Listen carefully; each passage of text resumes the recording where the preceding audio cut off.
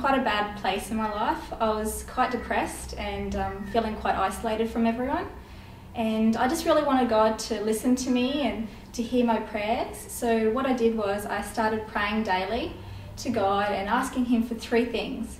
I wanted more friends, to have more friendships with people. I also wanted to be more happy and have a happier life.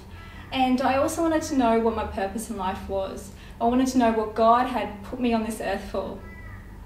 After a while, I started seeing a difference in my life. I started going to women's ministries and interacting with other women, and I just really saw God shine through them.